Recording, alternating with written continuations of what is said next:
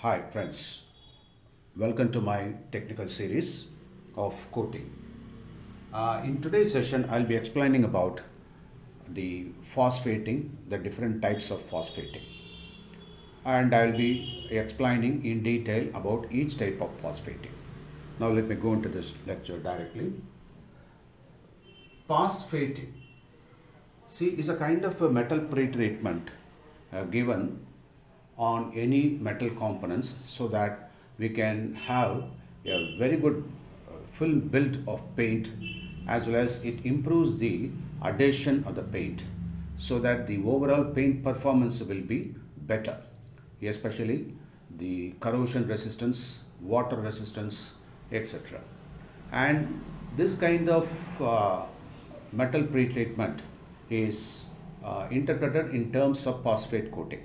After all, that is, we are giving a layer, we are cleaning first with some suitable solvent or alkaline degreaser, and make sure that it should be totally free from any dust, oil, grease, etc. So that it should be like a virgin metal. It should be very raw. It means what? That is totally free from, the metal surface should be totally free from rust, dust in any form. Okay, so make the surface perfect. I'll be talking about the cleaning of various metals in the subsequent videos. But before that, I just wanted to tell that that is a good metal treatment can be achieved only by better metal cleaning. That is very important. Now let us go for this phosphate layer or phosphate coating. See, this phosphate coating, phosphate, let me explain about this phosphate first of all. That is PO4 3 minus. This is called phosphate anion. Phosphate anion. PO4 3 minus. Phosphate anion. It is the trivalent anion, and we have got various types of phosphate like calcium phosphate, that is very popular.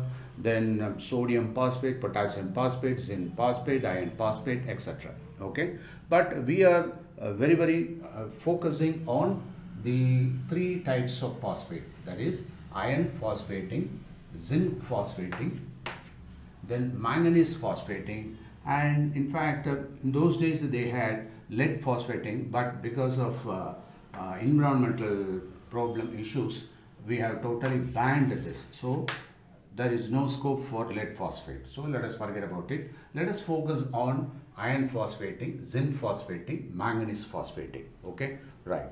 In iron phosphating, for instance, the tentative coating weight will be almost 30 to 100 gram, 30 to 100 milligram per square feet.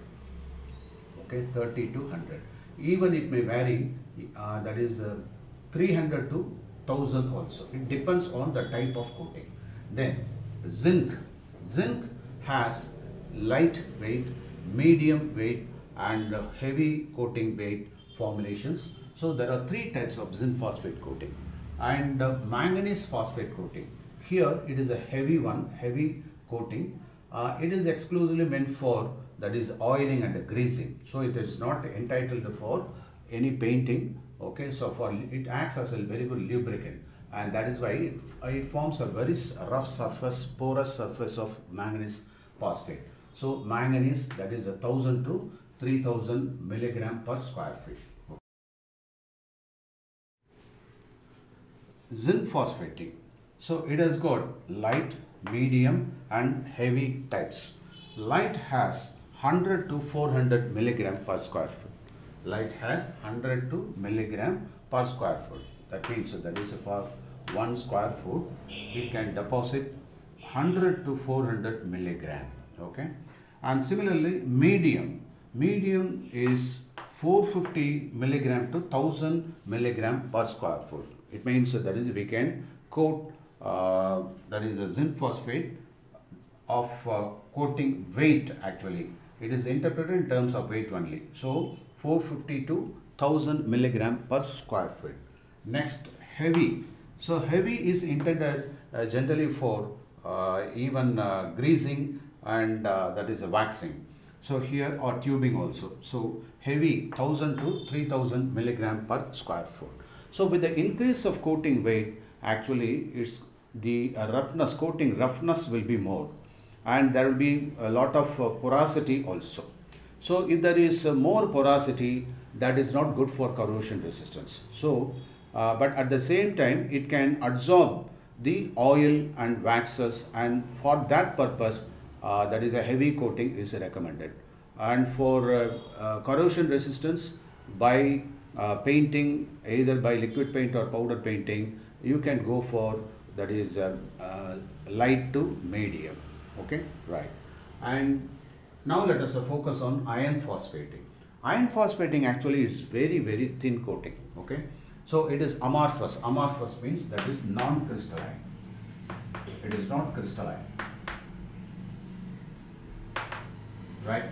And it is almost virtually it is invisible. You cannot find so clearly the coating formation, even though the color may be uniform iridescent blue, we used to say, or bluish gray. And then the coating weight ranges from 30 to 100 milligram per square foot. So normally in terms of gram means a 0.3 to 1 gram per square meter. Okay. Then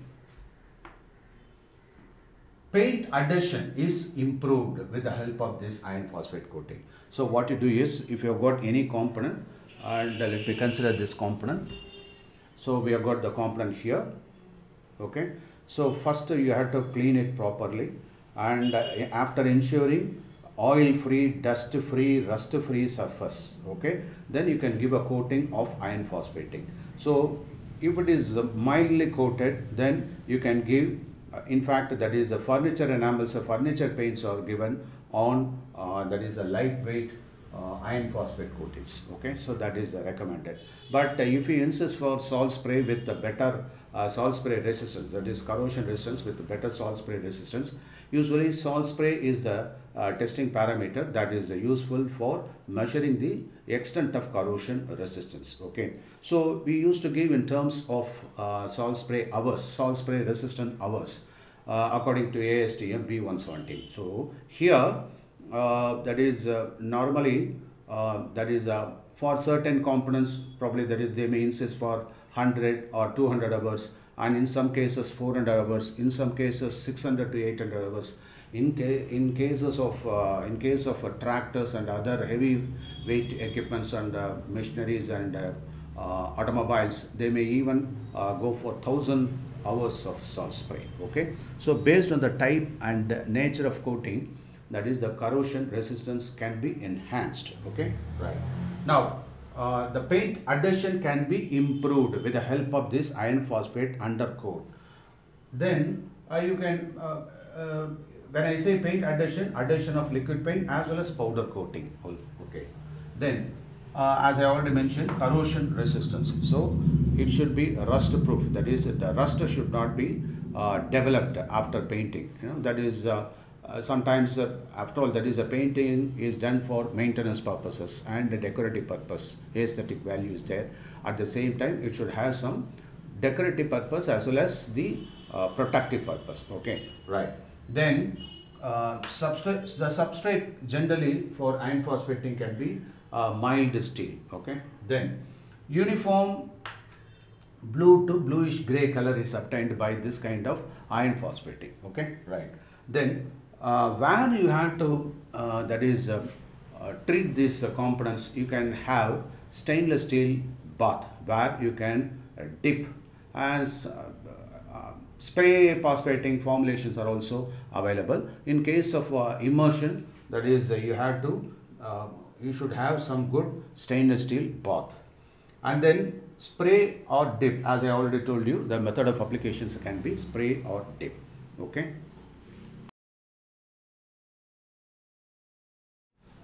Hi friends, welcome to my technical session. In this session, I'll be explaining about manganese phosphating. So in the previous lectures, I've been already talking about iron phosphating, zinc phosphating, and the introduction about the phosphating. So please go through previous videos, and in continuation of those videos, I am proceeding with this lecture on manganese phosphating. Manganese phosphating. So actually that is the manganese is represented by Mn, and it's a phosphate, that is a PO4 3 minus, and its value, I mean in fact the specialty of manganese is its variable valency from manganese +2 to +7. For example, in the case of potassium permanganate KMnO4, its valency is +7. Okay, and here there is a manganese sulfate, that is Mn2SO4, Mn, this is thrice. Okay, so Mn3SO4 twice, but you cannot expect such straight formula for manganese phosphate coating. It would be a combination of that is a hydrophosphate, hypophosphate, phosphate, manganese phosphate, iron phosphate. So it is a complex type of crystals. Okay, you cannot directly expect the pure manganese phosphate. Okay, right. But the major content is manganese, and it's a heavy phosphate. And in fact, its coating weight is 1,000 milligram to 3,000 milligram per square feet. Suppose if you consider a component of 1 square foot surface, and it will form, that is a porous surface. Okay, and it will be coarser also. The crystal structures will be coarser.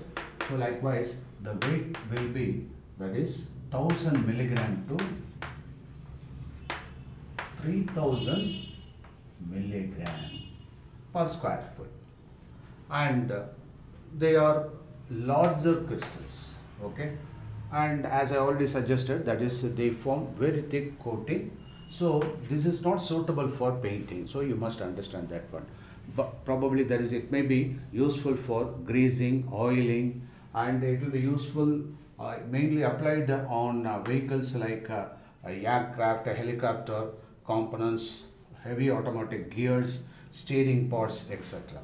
Okay, then suppose if you want to reduce the particle size, what you can do is you can introduce that is surface conditioner prior to phosphate bath. Okay, and then you have got that is, it will withstand very good temperature, high temperatures also. Then the color will be dark gray or black. It is sometimes semi-decorative only, but you cannot leave it. You can leave this as such by oiling. Okay, and then as I already suggested, no coating is recommended, but oiling can be done, oiling, greasing, etc. Then immersion type, this is of immersion type. Okay, and as I already suggested, this is of heavy duty nature. Okay, so it's a heavy coating type. Hi friends, how are you? In today's session, I'll be explaining about zinc phosphating. This is one of the most frequently used metal pretreatment by many metal finishing industries. Zinc phosphating. You know the formula of zinc, Zn, and phosphate PO4 3 minus. So you can combine this, and this is zinc 2 plus. But as you expected, it will not contain only zinc phosphate. Along with that, you will be having iron phosphate also.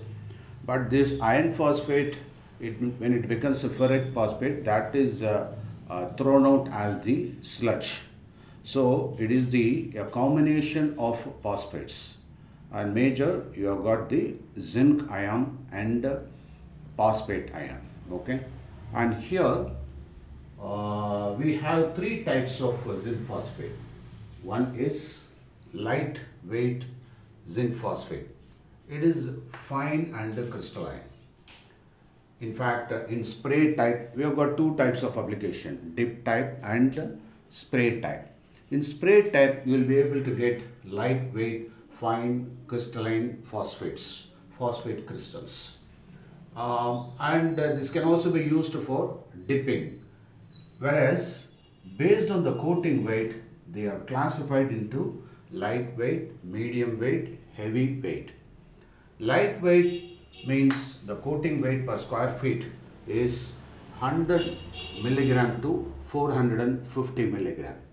Whereas, it can be interpreted in terms of gram per square meter also. What you have to do is just divide by 10. so that 1 gram to 4.5 gram per square meter. And then medium weight 450 milligram to 1000 milligram per square feet. So here somewhat heavier than the lightweight. Of course it is a medium. So 450 milligram to 1000 milligram per square feet. And in terms of gram, 4.5 gram to 10 gram per square meter. When you take 1 square meter component, it will coat 4.5 gram to 10 gram. Okay, so this is known as medium weight, and these two are applicable for coating industries where after treatment of phosphating they will give the top coat, the finish coat with liquid paint or powder coat. And the third variety is heavy weight. So here 1000 milligram to 3000 milligram per square feet, that is 10 gram to 30 gram per square meter. Okay, so here it will be slightly porous and it may not have aesthetic appearance, and it will have a matte finish also. So if you want to have a super glossy finish with a single coat of finish or double coat of finish, then I would suggest you go for lightweight, where you cannot get the highest corrosion resistance. There will be moderate corrosion resistance in terms of salt spray resistance hours. But when you go for medium weight, this is always ideal for any automotive industries. And this is somewhat a super weight nature. Okay. So with the increase of coating weight, you can have better corrosion resistance, but it will sometimes complicate also. So heavier the coating, it will have the hygroscopic tendency, so that the water test may may be a failure. Okay, so take care. I would always suggest to go for the medium weight. Now, apart from that, we can have a single pack phosphating system or dual pack with accelerator. Okay, so in my opinion, always go for dual pack with the accelerator. Okay, of course heat energy is required around 50 to 55 to 70 degrees centigrade, but that is the ideal phosphating. But as far as the cold process is concerned, it will take a longer duration. Okay, and not only that, it is not so efficient as that of dual pack also. And the better crystal test pattern can be achieved only by 55 to 70 degrees centigrade by using appropriate accelerators. Accelerators are nothing but oxidizing agents like nitrate, nitrite, chlorate, nitroguanidine, etc. Okay, so in single pack it can be done at room temperature itself, but in a dual pack you have to maintain the temperature. And I'll be talking about the heating element and what are the expected problems while processing the phosphate, so that it should be useful in the shopping floor level. Then I need to talk about the calcium modified zinc phosphate also. So here it will incorporate the formulator will incorporate some calcium salts, so that it will be finer. The coating will be finer, very smooth, and it has less sludge also. So the major problem with phosphating is the sludge. So nowadays that is nano coating has been developed based on zirconic acids. So I will talk about that zirconia coatings also. So this is the latest nano coating technology, so that it will be eco-friendly and economical also. And not only that, the maintenance of bath will be very easier and you won't get any sludge. And not only that, it will have the finest coating. Okay, and it will be ideal for liquid painting as well as powder coating. Okay, and there are a lot of inquiries for nano coating also. So if you are interested, you can send your inquiries. Okay, right. So in the next session I'll be explaining about how to maintain a bath. Okay, so this is very, very important, and how to construct a bath, and if there is any problem in the process, what are all the important parameters you have to look into that. okay, and what are the parameters to be maintained. All these details will be given in my next video. Okay, so thank you for watching this video.